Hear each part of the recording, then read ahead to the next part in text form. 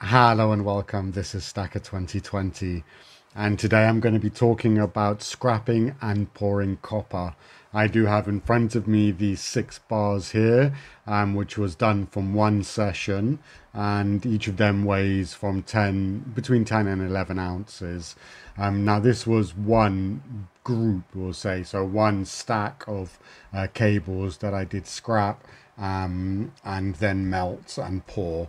So that's how I've been doing it. Now, if you stay tuned until the end of the video, I will show you all of the copper that I have poured so far. It has been a little bit of an obsession over the past month. I haven't filmed much of it. It has just been something that has let's just say distracted me through a little bit of a tough time personally, so I sort of got like carried away with the scrapping copper. Now I was really lucky that I was given a big box of single core old cables that someone had found in an old shed, so that gave me a really good start. And I had been collecting a whole bunch of copper cables, little odds and ends, old motors from broken bits and bobs. There was a broken lawnmower, there was a broken blender, just anything that had a bunch of copper in I had been putting aside, and as I said, over the last few months had been pouring a lot. So I'm just going to go through this bunch that I did here today. So basically, if you look at it, I'm going to put a picture up now of the cables that I started with that this all came from.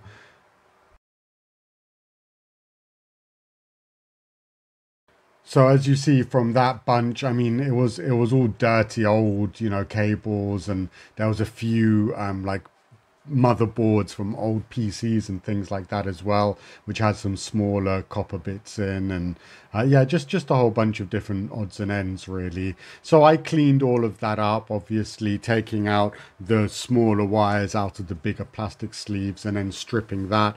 I did make my own little tool to do that, which I'll show you and demonstrate in a minute.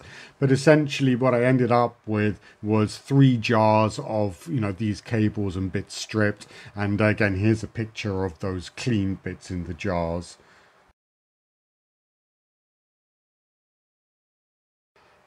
So the 2 basic tools which I used the most were the wire cutters and the craft knife. Those were 2 things which were absolutely essential, just for cleaning up, clipping off ends, you know, and dirty bits and whatever. So, you know, essentially you could, with a bit of difficulty, do it with just these 2 tools. But what I found made a massive difference was one thing that I actually made, and it was very straightforward. Essentially, it was taking this piece of wood. I drilled a few different size holes into the wood, and then, as you can see above the holes, these little grooves which I'd just like with a chisel put in. And then I was using actually, you know, the blades on these craft knives, you can snap off each individual piece. So I just snapped off a piece of the blades, and as you can see here, just hammered it in, making sure the point was here, you know, and hammered it in above the holes. And as you can see, the sort of placement where that blade actually sits, it sort of comes in a little bit into the hole. Likewise with this other larger one there. But you know, the thing that I found is I have 3 main sizes. There is some variations of the 3 sizes, but I found that with these 3, adjusting this blade slightly up or down for the slight variations was good enough. And it's a very straightforward way to do it. So I'm just going to demonstrate now for you. So what I found was necessary was having something that clamped over the blade to stop it moving, because obviously if you're pulling something through and it's catching and cutting, it's liable to pull itself outwards if it's not clamped in. So I just used this monkey wrench to clamp in. You can use any kind of clamp really. And then the other thing which I found was very useful, so anyway, we have our little bit of cable here, and the other tool I found was very useful was actually some wire strippers. I found just stripping the end Again, you can do that with a craft knife quite easily, but I just found it was much quicker with the wire strippers. So I was just stripping the end, twisting the exposed copper tight, and then it's literally just a matter of threading it through. So we just thread through the copper, and now this is slightly smaller. This is actually a very small gauge wire that I have here, and this is a very small hole, but regardless, I just want to make sure that I'm pulling over the blade. So I'm just making sure here that it's touching the blade. You can use your fingers to make sure it's in position, and then the idea is just to literally pull that cable all the way through. And just pull it through like that. And then what it does is it puts a nice split, as you can see there, puts a nice split into that plastic, and then it allows us to just literally pull it off. So just get a good start. Just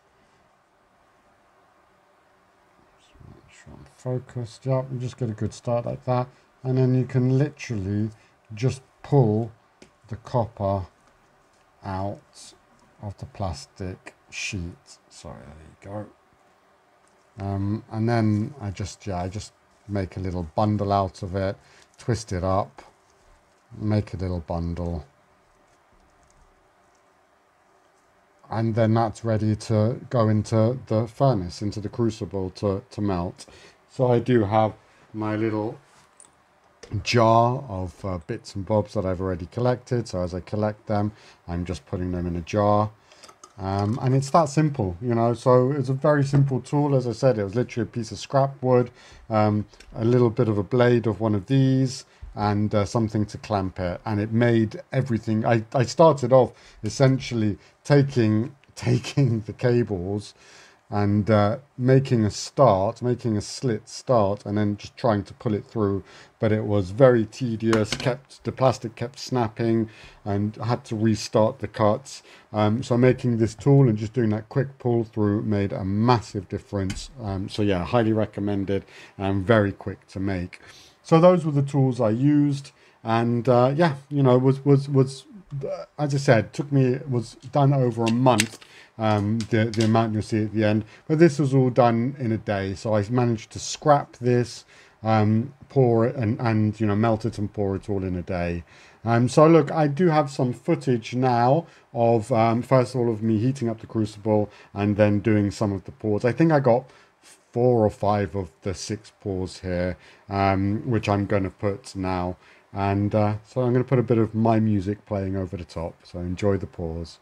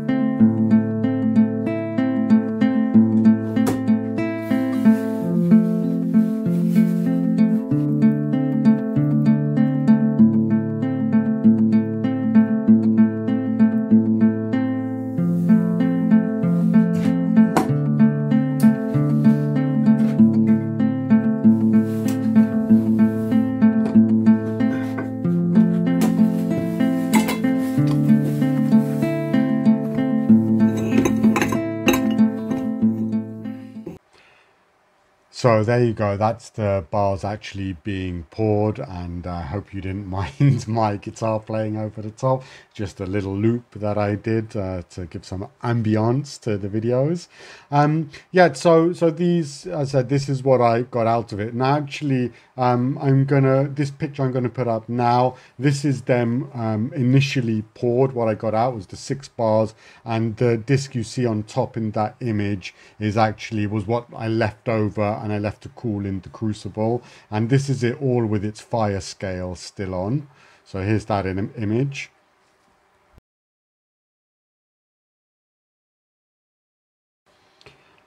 Yeah, as I said, so you saw the round puck that was on top. That was just literally the leftovers after I poured, and that went into the next pours I actually did. And then, yeah, actually, here's an image of these 6 bars just after I had cleaned them up using a brass wire wheel on my drill, cleaning up the fire scale off them before I actually hammered them into this finished product. So here's the image of them having been cleaned.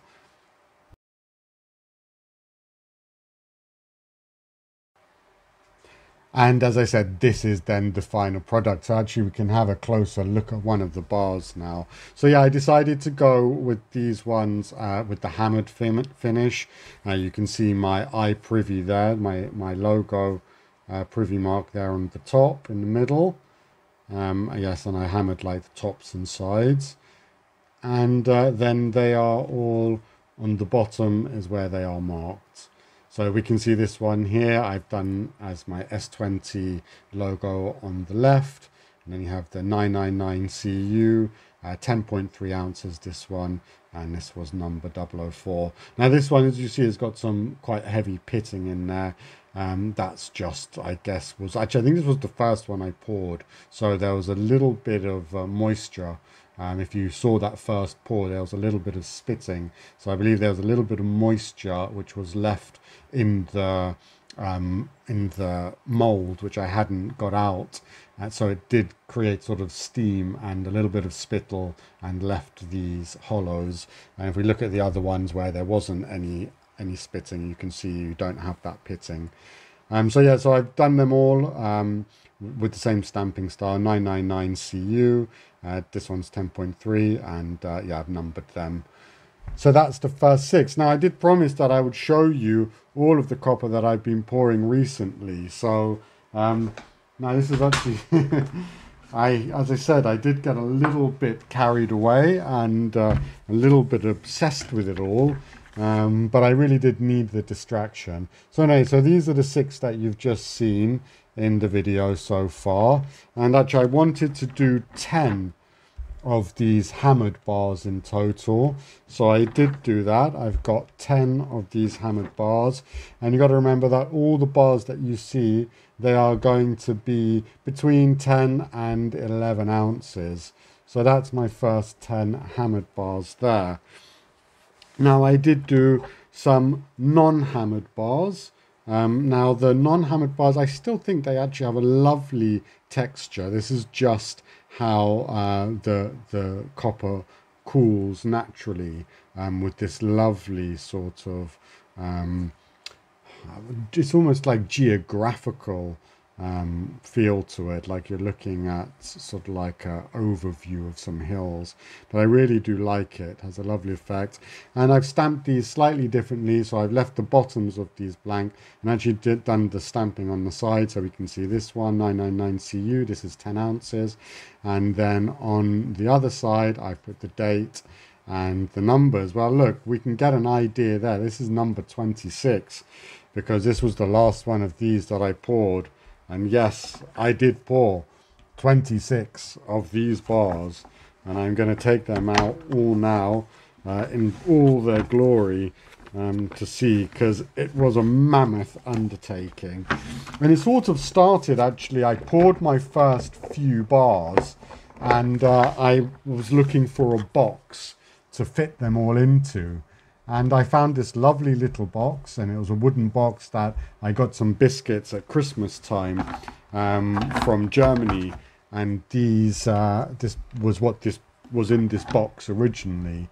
Oh, actually, I can see there's a few different styles here of stamping. I think I changed halfway through how I was actually stamping them.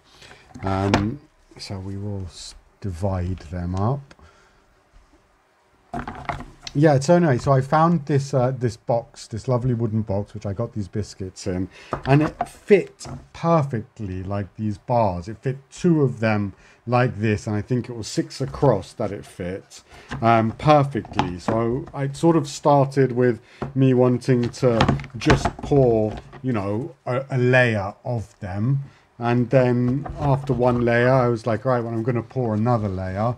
And, well, eventually I ended up pouring 3 layers of these bars. And, well, you can see in front of you what I ended up with. So there you go, in all its glory.